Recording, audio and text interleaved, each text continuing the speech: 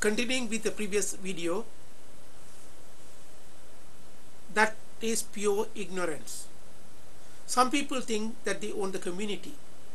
These people are not for the community. They are not selfish either, and they are stupid to destroy their own sanctuary. My boss always told me, watch out for those people who sit in the boat and drill holes in the bottom. There's nothing wrong with them. It's pure ignorance. One organization wants to issue national identity cards. I asked them what for. No reply from them, their head office. You know what it is for? I think if there's another election of members for the Tamil government in exile, only people with membership can vote. That way a bunch of people can own the name Tamil, or put the name Tamil in front, middle, or end of this name, thus fooling the Tamils. They held a cabinet meeting recently. What for? Because people have become questioning them what is going on. Transparency and clarity is always missing. If questions, you are a traitor. We have to become much better people to open up and allow others to pry into us and help us grow. We had to grow out of this and become world-class people. In my view, the function of any group of Tamils must be to work for the betterment of the community. They all want to present a front that they are fighting the Sri Lankan government. When you do that, you gain acceptance amongst our people. But all in all, we should improve the community standing in the world. To fight for our rights in Sri Lanka and elsewhere had to attain acceptance by other communities. The African Americans through moral standing and the Jewish by economic means have attained world-class nature and world-class recognition. We must do the same thing. At worldclasstamil.com, our mission is to encourage and empower Tamils all over the world to come together as one community to form a synergistic social, economical and political high trust entity that will empower every Tamil to be a great citizen of the world and to live with self-esteem, self-respect, dignity, self-sufficiency and absolute freedom. I heard that the Tamil National Alliance has begun talk with the terrorist government of Sri Lanka. I'm not happy. Now I know why. The little kid in Monragla, Sri Lanka, in 1971 called me a pariah. It's because we behave like pariahs. Sorry to say that. Here is a group of harebrained people abandoning the 70 million Tamils worldwide. The United Nations, the Europeans, the Americans and the diaspora, and talking with the enemy who slaughtered their kith and kin. The blood has not even dried and these losers talking with the enemy. It is the lack of depth of character in Tamils to be blamed, not the Sinhalese. When will these characterless people learn from African Americans in USA never to compromise what you think is right? Did our American brothers ever compromise what they believe to be right? Tamils must learn to stand straight even if you are alone. One should never negotiate with an unreasonable enemy.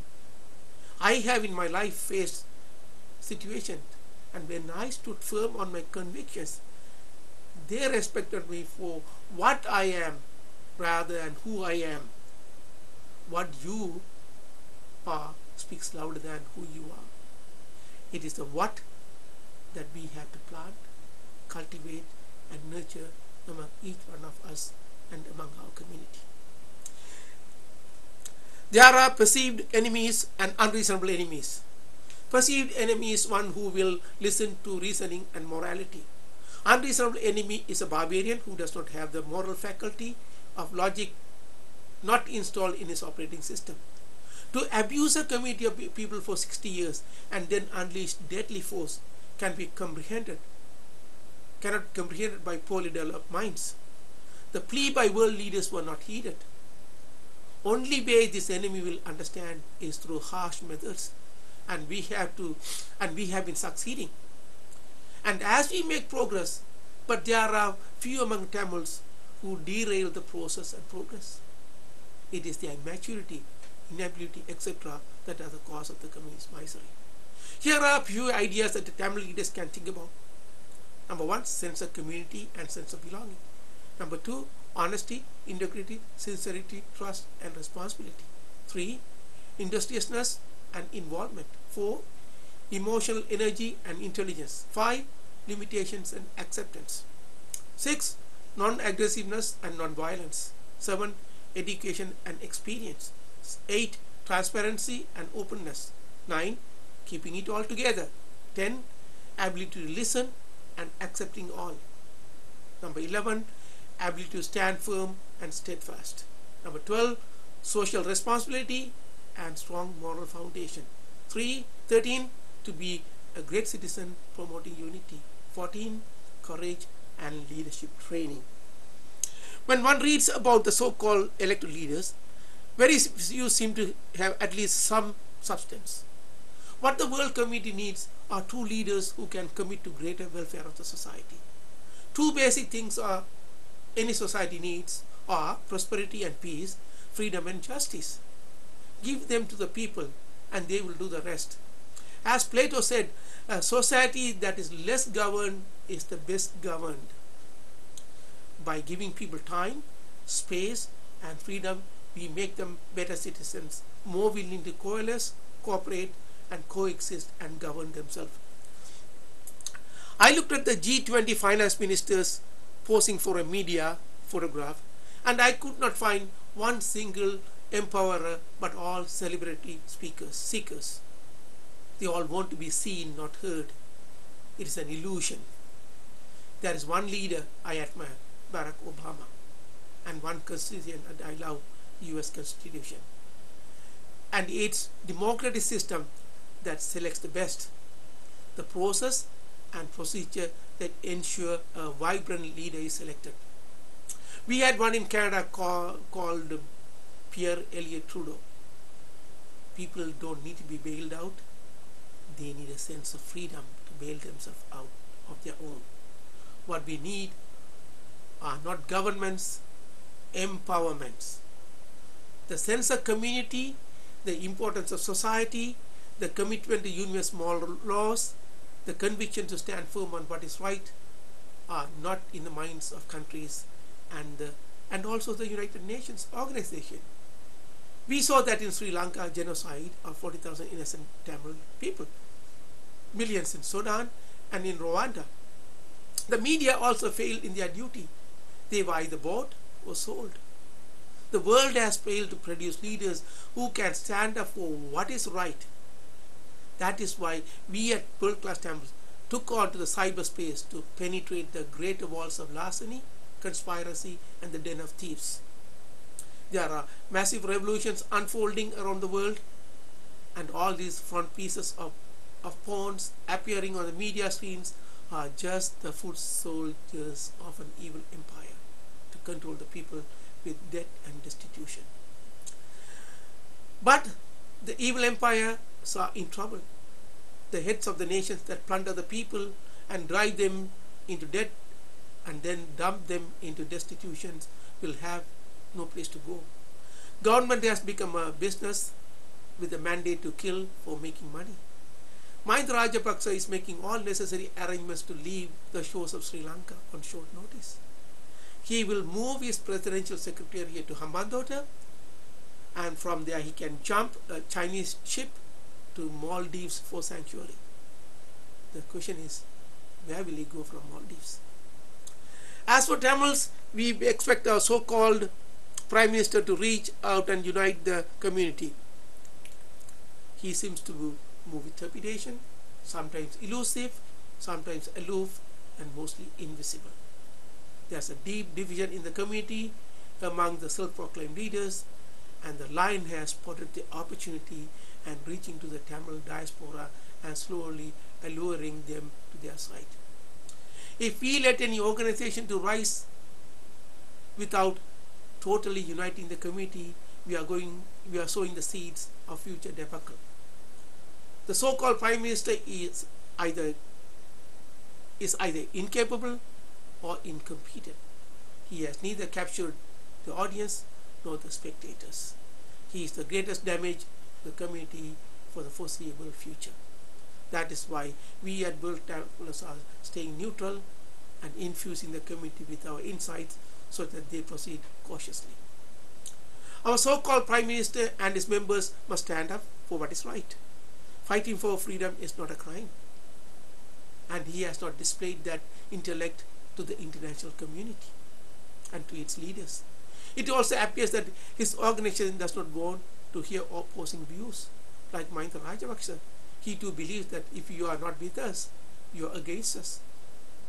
They believe they are absolutely right and there are no other avenues. There seems to be some parallel between him and the Sri Lankan government. Here's my take on the current situation of the Tamil community. It is frustrated that there is no unity among groups. It is simply due to the lack of leadership, training and experience. Therefore, we must embark on programs to cultivate and nurture new breed of leaders among our community. Tamils also must develop a sense of community and sense of responsibility. A man called me from North Carolina in US accusing me of something. I wrote and said, he called me on my business toll-free number. He was threatening me. Hey, if you want to degrade me, at least pay for the telephone call. Or call from your own telephone. I am not willing to pay for my money to purchase his problems. I have crossed that bridge long time ago. My friends, if you want to call me, have the guts, bones and the courage.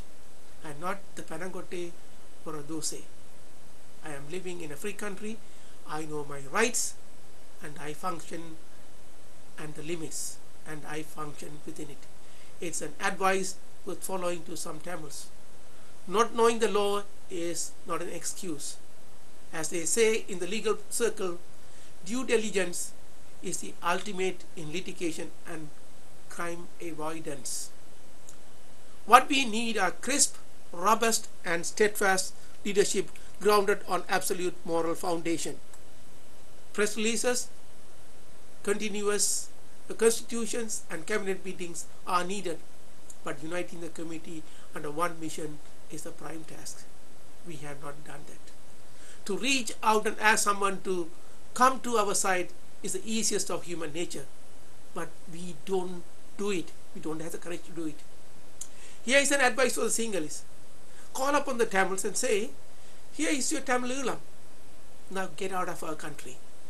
12% of the population, therefore here is your 3,129 square miles. Take it or leave it. If I am a Sinhalese, that's what I will do. This will make them to think realistically. Tamils, you have two choices. You can have it all or you can have a piece of the pie. The choice is up to you. As I always say, 70 million Tamils worldwide unite, stay together, work hard and never ever give up. The best is yet to come and we are winning. My name is Subramani Maslamani. I'm a world-class Tamil powered by convictions, commitments and conscience.